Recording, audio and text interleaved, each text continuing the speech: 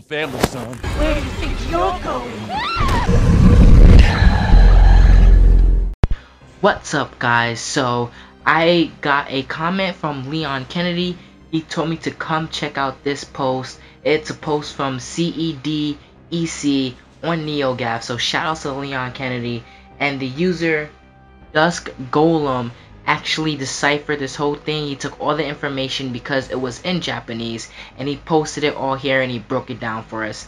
So I want to talk about some things in this article, but I want to let you guys know, if you are very interested in this, I highly recommend you go to the post and you read it for yourself. Especially you technical guys, you guys are gonna have a field day with this.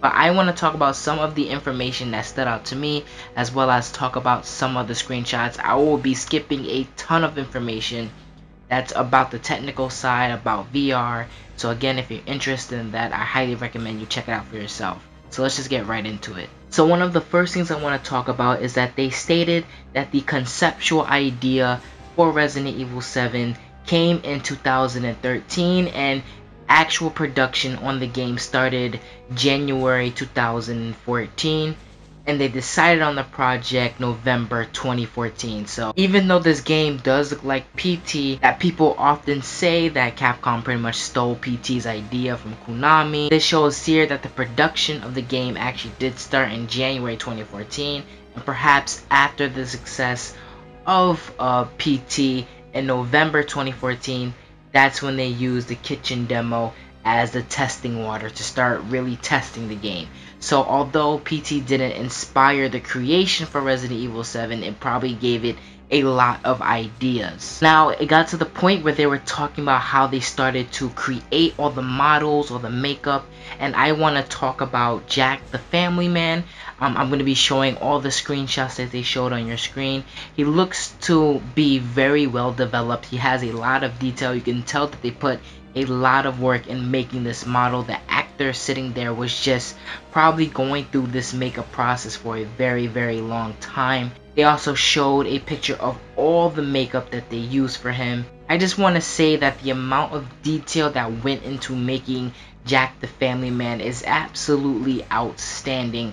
I really do like the direction. He looks very creepy, very pale like. You can see a lot of veins, and then as they go on to add more features, you can see the facial features starting to come in. You can see the details really starting to come out, and towards the end of the final product, when they took his face and he put it inside of the game, he looks very well detailed. I mean, he looks very creepy, especially when he smiles and things like that. And then as they finally start finishing the model for his face, it just looks amazing. The amount of detail, the amount of makeup and artwork that went into creating this one figure alone is surprisingly very well done and surprisingly very creepy. It's very cool. I do like what I'm seeing here. They also made a shirt, welcome to the family son shirt. I really do need this shirt. The day it's going on sale is the day I purchase it. It looks really great. I missed out on the E3 2016 Resident Evil 7 shirt. I will not miss out on this one. Here they discuss that there will be some enemies that are not humanoids and there are not zombies. So, and the infected creatures will have zombie-like features to them, but there will also be some crazy creatures that don't even look human. We've seen some of the enemies that don't look, humanoid at all in Revelations 2.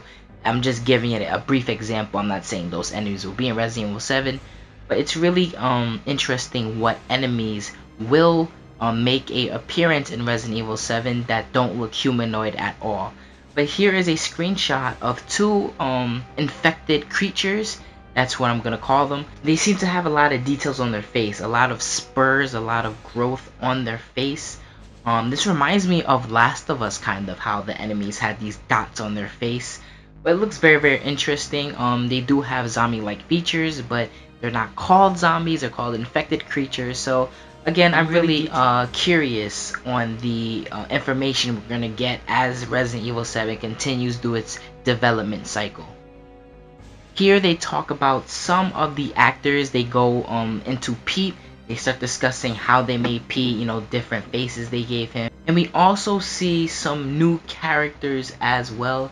Here's a picture of one of the new characters. Maybe this is the character we played as in the teaser, or this can probably be Ethan or a new character altogether. We also have a army dude here.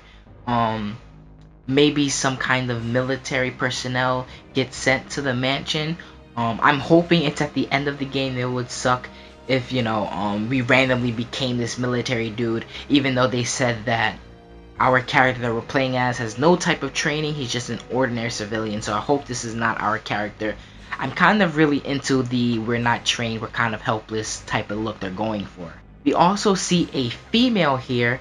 Now this can be a younger Margaret, but Margaret had black hair, so I'm guessing that this is Maya. She seems blonde. I'm really interested in her as well. What was she doing at the mansion in the first place to be captured by Margaret? We also see another character here. He has an earring in his ear. I don't know what to really say about this. He's gonna be a new character, obviously. I wonder what his role is in the game. Maybe again this can be Ethan or the character we played as in the teaser. I'm not really sure. Let me know your thoughts about this character. We see a hooded shirt here. It looks like a sweatshirt. This can be the same sweatshirt we saw in the Desolation trailer, so perhaps this is something our character is wearing.